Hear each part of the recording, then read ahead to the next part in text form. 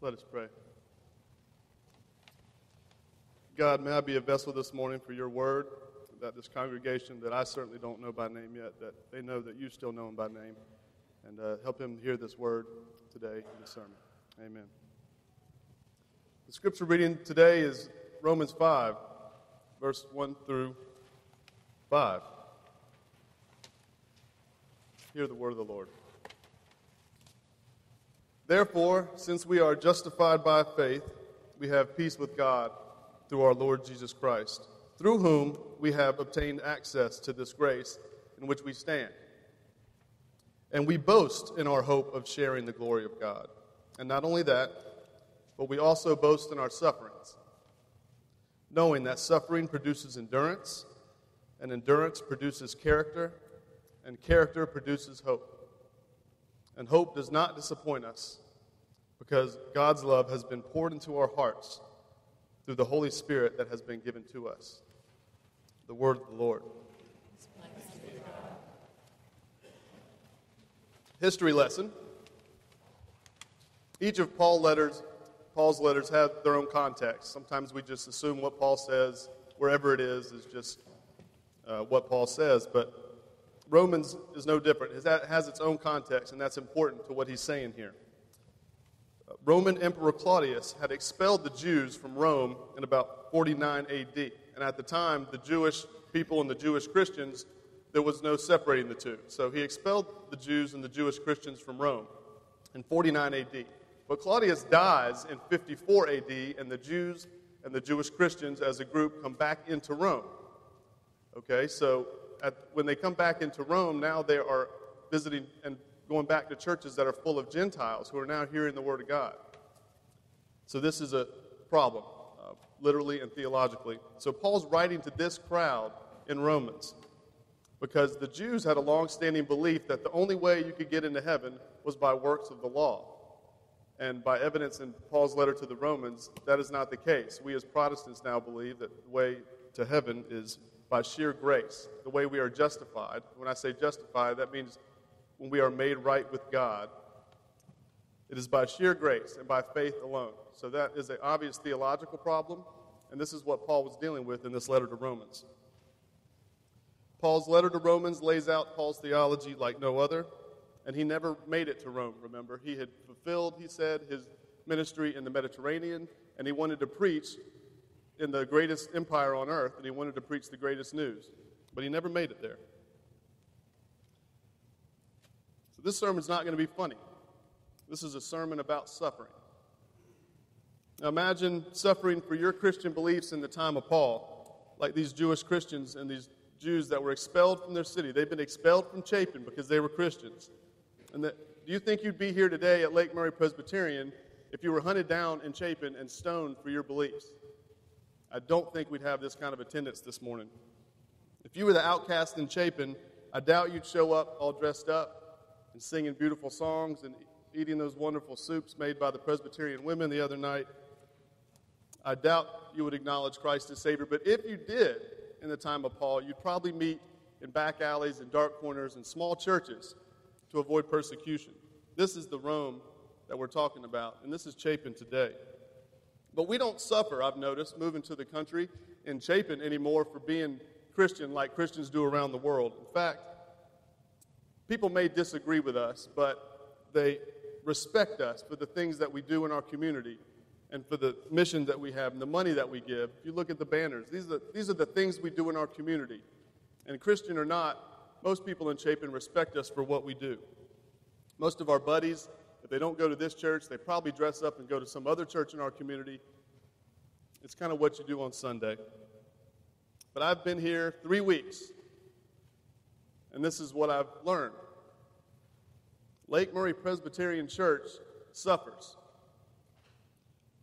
I only know a little bit about this congregation, but so far I have heard stories about surviving genocide in Cambodia, losing a child in a freak accident, a husband drowning in a lake, colon cancer, lung cancer, vertigo, a broken knee, a mother-in-law that died, an unmanageable schizophrenic brother, pneumonia.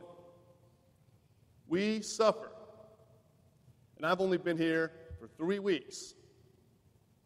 Maybe we started suffering when we were young. Perhaps we broke an arm, falling off a swing. Maybe some of you were victims of bullying in school, had to get counseling for years, and maybe those scars still stick with you today. Maybe we lost a parent at a young age, or even when we were older, and we're still looking how to fill that void of a mother or a father. We had a friend died in a car wreck. Everybody was drinking. We don't really know what happened. I know at Lake Murray Presbyterian Church, we have been to the funerals of our children, unfortunately, our spouses. Lake Murray Presbyterian Church suffers. And I think most of us probably cry at home when we're not here under this beautiful sanctuary. Paul says, suffering produces endurance. Now, endurance, at first I thought was a good thing, but it's not. Endurance, in fact, the Greek hupomone, quote, means more than endurance. It means a spirit which can overcome the world, not passively endure, but to which actively overcomes the trials and tribulations of life. The first thought I had was running a race. This is how we usually talk about endurance. Probably why we think it's an easy and good thing. But it takes training. It takes your body many mornings getting up when you don't want to and running through the cold, running when you don't want to. It takes suffering to create the endurance that it takes to finish a marathon. It's hard work, and this is the kind of endurance that Paul's talking about. Now, Barclay goes on. He says, this is kind of like a pastoral visit. Someone once said to a gallant soul who was undergoing great sorrow, quote, sorrow fairly colors life, doesn't it? And back came the reply, yes, and I propose to choose the color. That is hupomone. That is endurance in the context of Paul. It's not just strong, it's tested strong. It demands that you learn the lesson from the suffering that came before it. The pressure of everyday life, even coming to church this morning. It takes endurance from the suffering that you've suffered in your life. So a single mother, she's raising 2 kids. And despite the occasional reward for being a good mother, her life is mostly made up of long work hours. She's underpaid, she's overexerted, but somehow she's got to provide entertainment and social activities for her 2 children that rely on her for just about everything. If you go to this woman and you say, how do you do it? You know what she says? Well, you just get used to it. Endurance. We endure more pain because we've been through it before. We can get through a race because we put our body through hell before. We just tolerate it. That's endurance sometimes. But if you suffer long enough, if you wallow around in your own self-pity just long enough, you just get used to it. That single mom will wake up at 6 a.m. every day. Her body's going to ache. Her kids have to go to school, but she already remembers to keep the clothes clean, to make breakfast, to pack the lunches, and get dinner ready. She'll show up at the afternoon soccer game with a smile on her face because she has to support her children. But you know what? She comes to this church once a week, and you know what she does? She prays for other people's suffering. Other people's suffering, not her own. Endurance produces character. Now, character, dokime. This is not how somebody would describe your personality. That is not what I'm talking about. It's nor Disney or anything like it. It represents a specimen of tried truth. Nelson Mandela gets thrown in jail by his government. 27 years later, he comes out and is the first democratically elected president of the very government that threw him in jail. Character. Now, this couple, they've been together since just after college. It was always a little rocky with these two because they both loved to socialize and they had big fights in front of people. It was kind of embarrassing. They broke up a few times, but they got married. Half because they loved each other and half because they had a kid together. He always left the toilet seat up and loved to go fishing. and she told really long, way too many details in her stories at parties. But 10 years into marriage, there was some infidelity, and they almost divorced. And they got some counseling, but they worked through it. There was forgiveness, and they stayed together, and they put the kids through college. And now they celebrate 40 years of marriage right here in Chapin. He used to sell insurance, but now he spends time on committees at our church, and so does she. It's really funny. You never see these two apart. They finish each other's sentences. I noticed the other day they had written a huge check to send this kid to college, but nobody knows it. They didn't tell anybody about that huge check. They wrote it anonymously. Suffering, endurance, character. A woman survives years of physical abuse from her partner. She's in her early 20s. She finally leaves him, thank God, but this results in years of pain and agony. Luckily, some good friends help her find a doctor, and 15 years later, she's finally able to face the world again.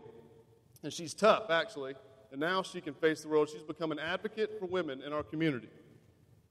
She goes to really small private meetings in very small private places where nobody can see her, and she tells these women her story about suffering and endurance and how it built her character.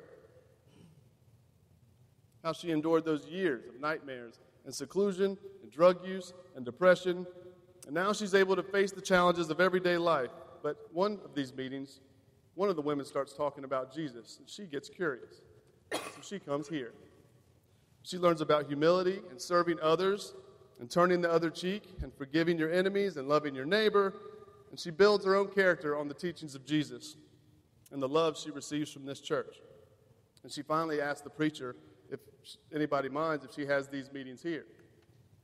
And that's controversial because most of these women are poor and unkempt. We weren't sure if we wanted to have that kind of riffraff in such a beautiful building, so we formed a committee. Well, the committee vote passed. Well, she has her meetings here at the church, and every week she shares her story of suffering with these women and her endurance and her character building. She shares the gospel with these ladies. And some of them think Jesus is really interesting, and some of them are too hurt to hear it. But now she's known all over town as a women's advocate. She's got a little office tucked up somewhere where I can't tell you, and she's got a drawer in her desk full of letters. These women are thanking her for her suffering, thanking her for her sufferings, thanking her for her endurance, thanking her for her character. But in so many words, if you read all the letters, there's one word in each of those letters: hope. Her character had produced hope in these women. That couple that was married for 40 years, that endured, they saw another younger couple, and they sent them to the right counselor to save that young marriage. That's hope.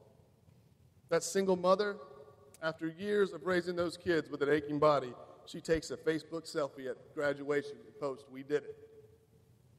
That is hope. So this afternoon at 4 o'clock, they're going to ordain me to the ministry of Word and Sacrament. If you want to talk about hope, ask Morganton, North Carolina. Ask Mount Pleasant, South Carolina. Ask Clemson, South Carolina. Drive up and ask Princeton, New Jersey. You'll be hard-pressed to find somebody that could think I'd be here in front of you this morning. But I realized writing this, my first sermon in this church, most preachers would use their first Sunday to preach about their own testimony, about how they specially suffered and they overcame overwhelming odds that were just unique enough to be just for them. But sisters and brothers in Christ, this sermon is about our testimony. This is about the human story at Lake Murray Presbyterian Church, suffering and endurance and character. And that produces hope. Therefore, since we are justified by faith, we have peace with God through our Lord Jesus Christ, through whom we have obtained access to this grace in which we stand. And we boast in our hope of sharing the glory of God. And not only that, but we also boast in our sufferings, knowing that suffering produces endurance, and endurance produces character, and character produces hope. And hope does not disappoint us, because God's love has been poured into our hearts through the Holy Spirit that has been given to us. The word of the Lord.